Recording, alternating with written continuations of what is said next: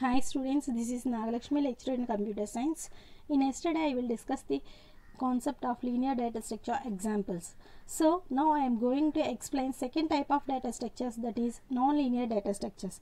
Coming to nonlinear data structures, in nonlinear data structure, data elements are not organized in a sequential fashion. Not organized in a sequential fashion means organizing the data in random order. అంటే ఇక్కడ elements అన్నీ కూడా ఏ విధంగా organise అవుతున్నాయి అంటే కనుక ర్యాండమ్గా ఆర్డర్లో జరుగుతున్నాయి, సీక్వెన్షియల్ ఆర్డర్లో జరగవు. లీనియర్ వచ్చేటప్పటికి సీక్వెన్షియల్గా జరుగుతాయి. నాన్ లీనియర్ వచ్చేటప్పటికి డేటా ఎలిమెంట్స్ అన్నీ కూడా ఏ విధంగా ఆర్గనైజ్ అవుతాయి అంటే ర్యాండమ్ ఆర్డర్లో జరుగుతున్నాయి. అంటే ఎక్కడ స్పేస్ ఉంటే అక్కడ స్టోర్ అయిపోతుంది. కంటిన్యూస్గా వన్ బై వన్ అనేది స్టోర్ అవ్వదు. ఎక్కడ ప్లేస్ ఉంటే అక్కడ స్టోర్ అయిపోతుంది. So data elements are organised in a random order. Examples for nonlinear data structures are trees, graphs. So first trees and ఏంటో చూద్దాం. So tree is a nonlinear data structure that is made up of set of linked nodes which can be used to represent hierarchical relationship among the data elements. So tree అంటే ఏం చెప్తున్నాం, non linear data structure అని చెప్తున్నాం. So non linear data structures అంటే data ఏ విధంగా organise అవుతుంది, random ఆర్డర్లో arrange అవుతుంది. సో ఇక్కడ ఏం చెప్తున్నాం, ట్రీ అనేది సెట్ ఆఫ్ లింక్డ్ నోడ్స్. ఏమని చెప్తున్నాం, సెట్ ఆఫ్ లింక్డ్ నోడ్స్. అంటే వీటన్నిటిని ఏమంటారంటే నోడ్స్ అంటారు. ఈ డయాగ్రామ్లో ఉన్న ట్రీలో వీటిని ఏమంటారంటే ఈ సర్కిల్స్ని నోడ్స్ అంటారు. సో వీటి మధ్యన ఏముంది, లింక్ అనేది ఉంది కదా. సో దీన్ని ఏమని చెప్తున్నామంటే సెట్ ఆఫ్ లింక్డ్ నోడ్స్ అని చెప్తాం. So which can be used to represent A hierarchical relationship. So ఈ set of linked notes use చేసి మనం ఏం చేస్తున్నాము, హైరారికల్ రిలేషన్షిప్ అనేది మెయింటైన్ చేస్తున్నాం. సో ట్రీ అంటే ఏంటి, tree is nothing but hierarchical relationship. So ఇక్కడ ఇది పేరెంట్ అనుకుంటే ఈ పేరెంట్కి ఇవి రెండు ఏంటి, చైల్డ్స్. మళ్ళీ ఇది పేరెంట్ అయితే ఈ పేరెంట్కి ఇవి రెండు ఏమవుతాయి, చైల్డ్స్. మళ్ళీ ఇది పేరెంట్ అయితే ఈ రెండు దాని చైల్డ్స్. అంటే ఇక్కడ ఏ విధంగా రిలేషన్షిప్ మెయింటైన్ అవుతుంది, parent, grand parent, child, sub child, ఆ విధంగా మెయింటైన్ అవుతుంది. సో ప్రతి నోడ్కి మధ్యన ఏముంది, రిలేషన్షిప్ ఉంది. సో హైరారికల్ రిలేషన్షిప్, టాప్ నుంచి బాటమ్కి రిలేషన్షిప్ ఉంటుంది. So this is called trees. Next one, graphs. Graph is a non linear data structure that is made up of finite set of edges and vertices. So అక్కడ మనం ఏం చెప్తున్నాం, set of link nodes అంటున్నాం. Nodes వాటి మధ్యన links. ఇక్కడ వచ్చేటప్పటికి అక్కడ ఏదైతే నోట్స్ అంటున్నామో వాటిని ఇక్కడ ఏమంటామంటే వర్టిసెస్ అంటాం. అక్కడ ట్రీలో చెప్పేటప్పటికి, ట్రీ టర్మినాలజీలో చెప్పినప్పటికీ వీటిని నోట్స్ అని చెప్తున్నాం. గ్రాఫ్ టర్మినాలజీ వచ్చేటప్పటికి వీటిని ఏమని చెప్తామంటే వర్టిసెస్ అని చెప్తాం. ట్రీలో లింక్స్ అని చెప్పాం కదా, ఇలా కనెక్షన్ ఉంటే వాటిని ఏమన్నా లింక్స్ అన్నాం. ఇక్కడ ఏమని చెప్తామంటే ఎడ్జెస్ అంటాం. So these are the edges. So graph is a non linear data structure that is made up of finite set of edges and vertices. So ఏమేమి ఉన్నాయి, వెర్టిసెస్ అలాగే edges. Finite set of vertices and edges. So edges use చేసి ఏం represent చేస్తున్నాం, connection. ఈ నోడ్కి ఈ node, sorry ఈ వెర్టిసెస్కి ఈ వెర్టిసెస్కి ఏం చేస్తున్నాం, మధ్యన కనెక్షన్ మెయింటైన్ చేస్తున్నాం త్రూ ఎడ్జ్ ద్వారా. So edge represents the connection or relationship among the vertices. So vertices మధ్యన రిలేషన్షిప్ కానీ కనెక్షన్ కానీ మెయింటైన్ చేయడానికి ఎడ్జ్ అనేది యూజ్ చేస్తున్నాం. Next, vertices that stores the actual element. So vertices ఎందుకు యూజ్ అవుతున్నాయి, వెర్టిసెస్లో ఏముంటుంది, డేటా. ఏదైతే మనం యాక్చువల్ డేటా ఇస్తామో డేటా అనేది ఎక్కడ స్టోర్ అవుతుంది అంటే కనుక వెర్టిసెస్లో ఉంటుంది. So vertices is used to represent the actual data. So this is the graphs. Next, further classifications of data structures. So ఇప్పుడు మనం ఇంతకుముందు క్లాసిఫికేషన్స్ ఆఫ్ డేటా స్ట్రక్చర్స్ వచ్చేటప్పటికి లీనియర్, నాన్ లీనియర్ అన్నాం కదా. సో ఇంకా ఫర్దర్గా డేటా స్ట్రక్చర్ని ఎన్ని వేస్లో క్లాసిఫై చేశారు అంటే 2 types. One is static and dynamic data structures, second one is homogeneous and non homogeneous data structures. First one static and dynamic data structures. ఇందులో first static data structure అంటే ఏంటో చూద్దాం.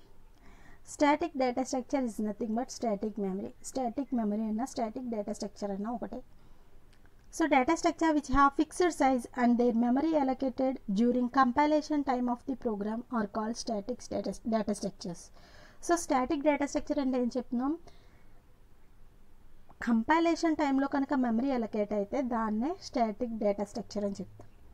memory allocated during compilation time of the program are called static data structures.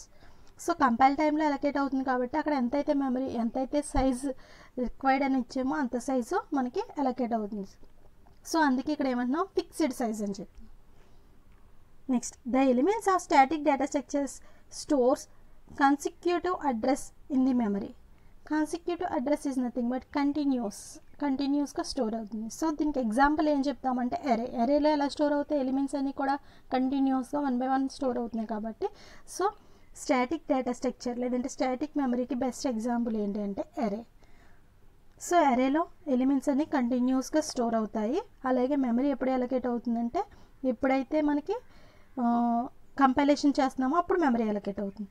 Size ఎంత ఉంటుంది అంటే మనం ఎంతైతే అడుగుతున్నామో అంత సైజు ఫిక్స్డ్ సైజ్. సో 5 అన్నాను కాబట్టి ఎంత సైజ్ అలొకేట్ అవుతుంది ఇక్కడ 5 స్పేసెస్ ఉండే విధంగా మనకి మెమరీ అలొకేట్ అవుతుంది.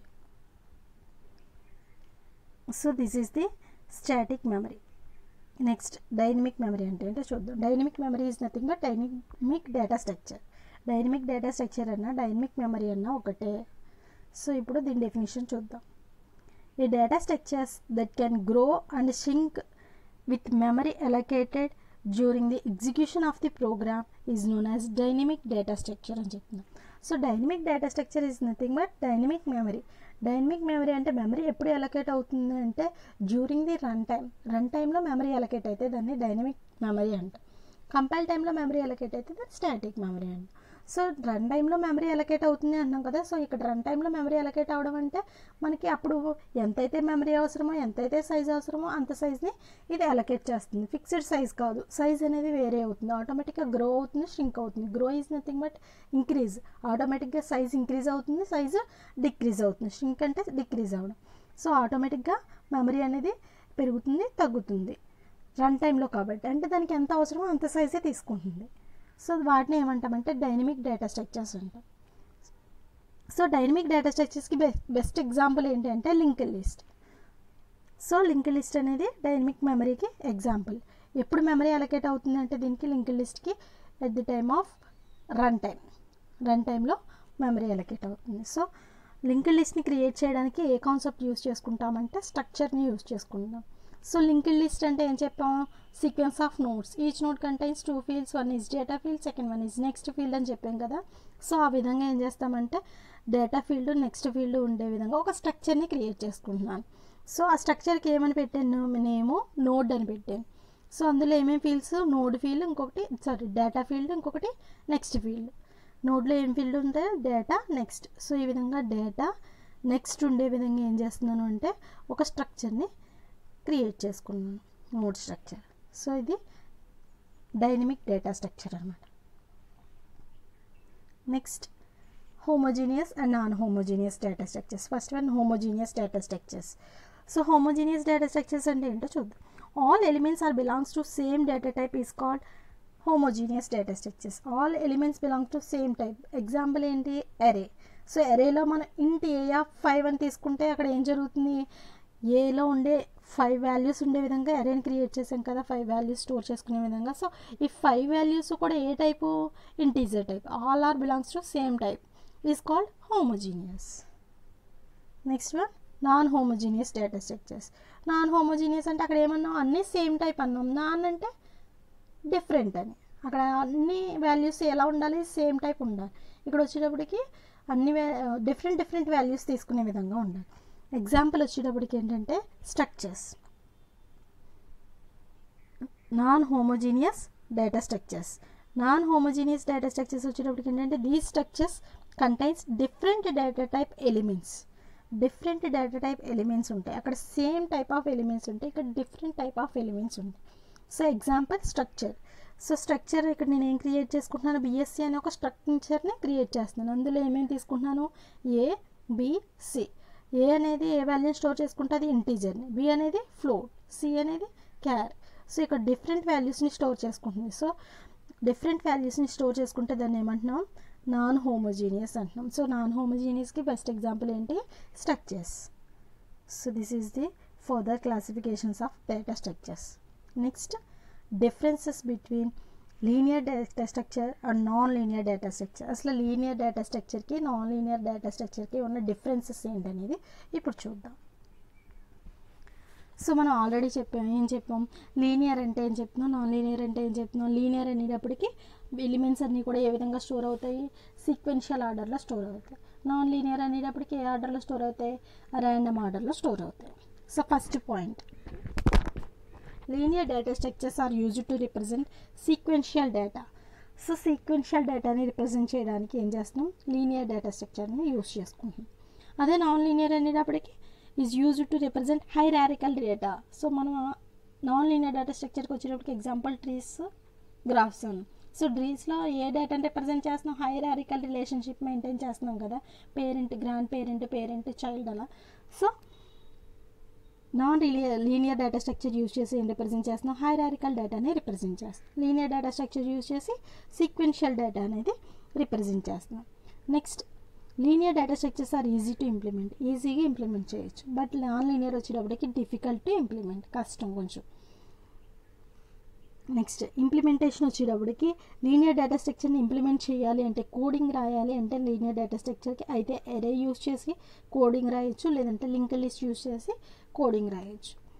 నాన్ లీనియర్ డేటా స్ట్రక్చర్స్ని కనుక ఇంప్లిమెంట్ చేయాలంటే మనం ఏం యూజ్ చేసి రాస్తామంటే లింక్ లిస్ట్ యూజ్ చేసి రాయాలి. లింక్ లిస్ట్ అనే కాన్సెప్ట్ యూజ్ చేసి ఆ ట్రీస్ని కానీ గ్రాఫ్స్ని కానీ ఇంప్లిమెంట్ చేస్తాం. So best examples for linear data structure వచ్చేటప్పటికి ఏంటంటే స్టాక్, క్యూస్ అనేవి examples, basic examples. Non లీనియర్కి basic examples ఏంటంటే trees, graphs. For implementation of linear data structure, we don't need non-linear data structure. So మీరు linear data స్ట్రక్చర్ని కనుక implement చేయాలంటే non linear అవసరం ఏమీ లేదు. లీనియర్ డేటా స్ట్రక్చర్ని ఈజీగా ఇంప్లిమెంట్ చేయొచ్చు. దాని యొక్క అరేని కానీ లింక్ లిస్ట్ని కానీ యూజ్ చేసి ఈజీగా ఇంప్లిమెంట్ చేయొచ్చు. But non linear data structure వచ్చేటప్పుడు అలా కాదు. We must require a linear data structure. ఖచ్చితంగా మనకి ఏం కావాలంటే లీనియర్ డేటా స్ట్రక్చర్ యూజ్ చేసే నాన్ లీనియర్ని ఇంప్లిమెంట్ చేయగలుగుతాం. అంటే మనం ఇందాకే చెప్పాం, నాన్ లీనియర్ డేటా స్ట్రక్చర్ని ఇంప్లిమెంట్ చేయాలంటే మస్ట్ అండ్ షుడ్గా ఏం కావాలన్నాం, లింక్ లిస్ట్ యూజ్ చేసి చేస్తామన్నాం. సో లింక్ లిస్ట్ అనేది ఏ టైపు, లీనియర్ డేటా స్ట్రక్చర్లో ఉండే ఎగ్జాంపుల్. సో లీనియర్ డేటాలో ఉన్న ఎగ్జాంపుల్ని యూజ్ చేసుకుని ఏం చేస్తున్నాం, మనం నాన్ లీనియర్ని ఇంప్లిమెంట్ చేస్తున్నాం. అసలు లీనియర్ డేటా స్ట్రక్చర్ని ఎక్కడ యూజ్ చేస్తాం, నాన్ లీనియర్ని ఎక్కడ యూజ్ చేస్తాం. లీనియర్ని ఎక్కడ యూజ్ చేస్తాము అంటే కనుక used in application software development. Application సాఫ్ట్వేర్స్ని develop చేయడానికి మనం లీనియర్ డేటా స్ట్రక్చర్స్ని యూజ్ చేస్తాం. అదే non linear data structure use చేసేటప్పటికి ఎప్పుడు యూజ్ చేస్తాము అంటే game theory, artificial intelligence, game processing ఇలాంటి ప్లేస్లో మనం నాన్ లీనియర్ డేటా స్ట్రక్చర్ని యూజ్ చేస్తాం. So this is the differences between the linear data structure and non-linear data structure. Thank you everyone.